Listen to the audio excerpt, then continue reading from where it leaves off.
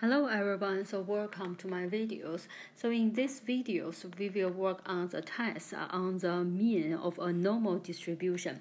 But now the variance, the population variance is unknown here. So in our previous lecture, we already talked about how we can do a test of the mean of a normal distribution when the sigma, the variance, is unknown. So on that one, it means we will do the z-test. In this one, when the variance is not known, so similar to the point estimation, what we will do is we will use the information of our sample to substitute the value of our variance.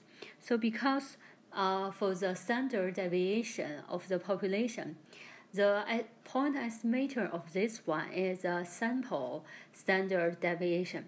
So what we will do, we will use this S to substitute the value of our sigma. But here, this in fact will change to two cases.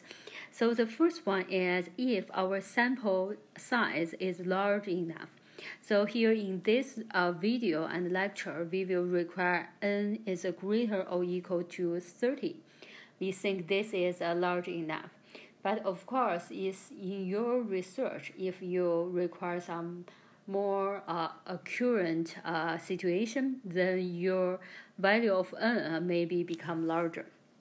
Okay, so if this n is larger or equal to 30, if our sample size is large enough, then what we can do, by the central limiting theorem, we know when we use the S to replace our value of sigma, we will get, so by this one, we will get our z0 is equal x bar minus mu 0 divided by s over square root of n. So this is still a standard normal distribution. And then similar to our previous lectures with test about the mean of a normal distribution when the variance is known. So based on our new formula for z0, we will still have the similar steps to do our z-test. And then the second case is if our sample size is not large enough. So here in this case is if our n is smaller than 30. So what should we do? So in this case, we still have similar equations, x bar minus mu 0 divided by s over square root of n. But the problem is this one is not a normal distribution. Instead of this normal distribution, this in fact is a t distribution. So this is if, in this case, we call this as a t-test. So we will use the table of our t distribution to help us give a conclusion. Should we reject our null hypothesis H0 or we fail to reject it? So now I will give the condition when should we reject our H0. So the first one I want to work at is if we have a two-side test.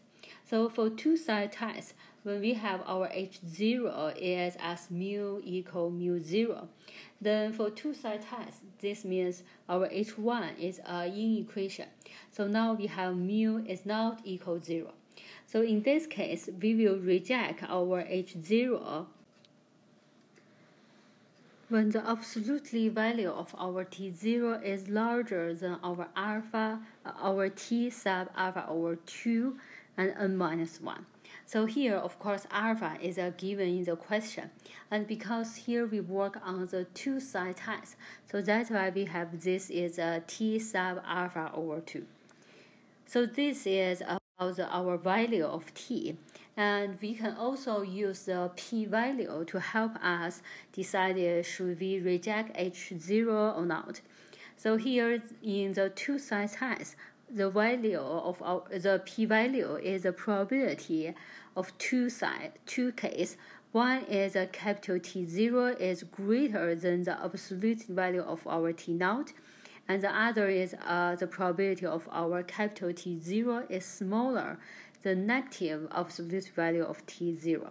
If this sum of the probability is smaller or equal to alpha, then we will reject our null hypothesis H0.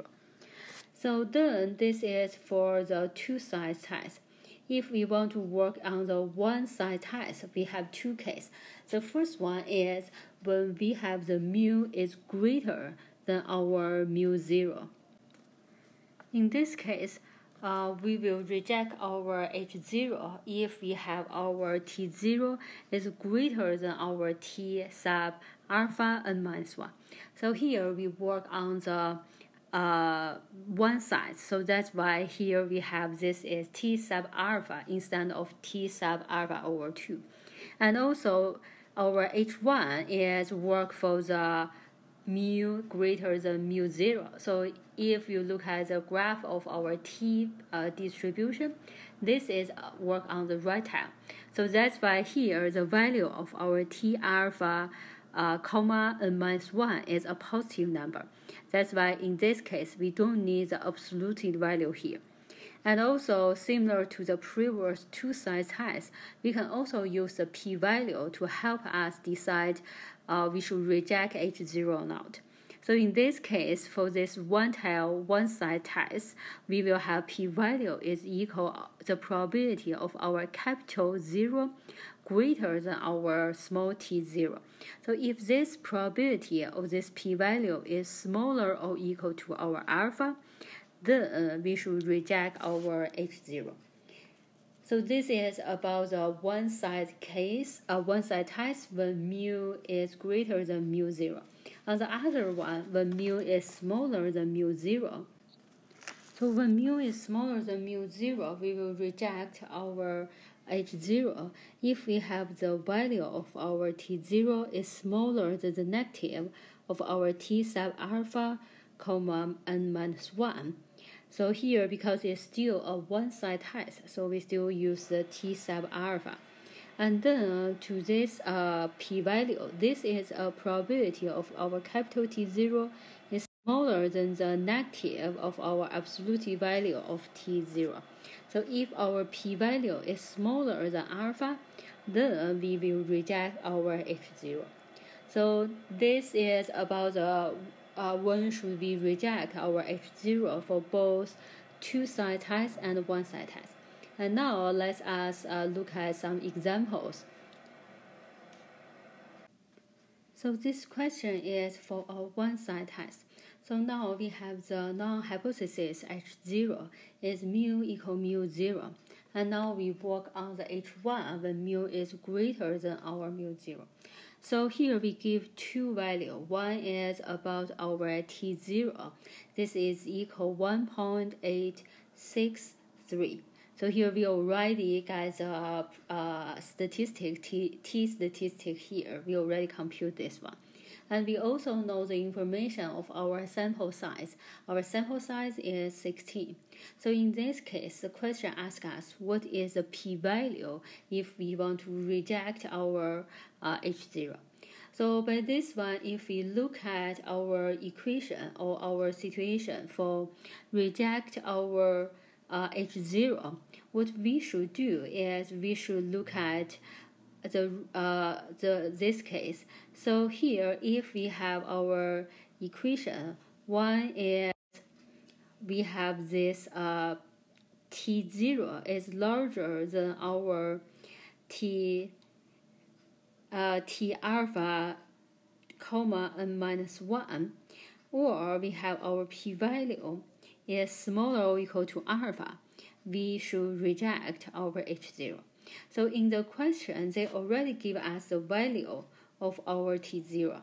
And based on this inequality, T0 greater than T alpha, comma n minus 1, we can get the value of our T alpha, comma n minus 1. And then what we can do is we can look at the T table.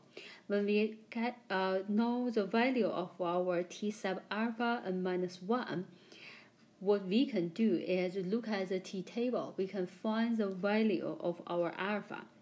And then when we get the value of our alpha, we can move to the next equation, the relationship between our p-value and alpha. So by this one, we will get a range of our p-value.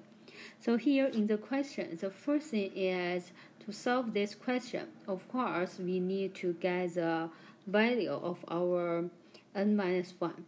So in this case, because n is equal 16, so that's why the n minus 1 is equal 15 in this question. And of course, we know our t0 is 1.863. So that's why here we will have our alpha, t alpha comma n minus 1. So this t alpha comma n minus 1 should give us the value of t alpha comma n minus 1. This should smaller than our t0 is equal 1.863. So that's why in this case we will have our range of our t alpha is some value smaller than 1.836. Then let us look at our t-table. By the t-table, we will have by t-table, let me write down this step. So now by t-table, we will get the range of our alpha. So here the range of alpha is between 0.025 and 0.05. So if we have our alpha is between this range, then what we will have? So in this case, we will know our p-value should smaller than our alpha. So that's why for our p-value, this will lies in the range 0.02, the same range here. So that's how we can find the p-value to reject our H0 for the given information.